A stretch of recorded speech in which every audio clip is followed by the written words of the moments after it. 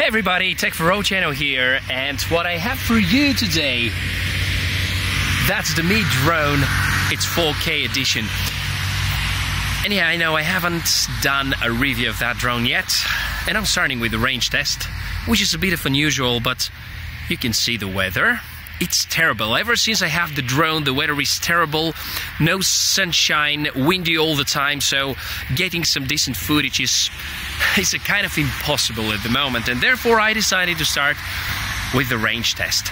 Now, because I never have the chance to fly enough with the Mi Drone, the test is going to begin with me putting the drone around 100 meters away, checking whether it's going to come back when I shoot down the controller.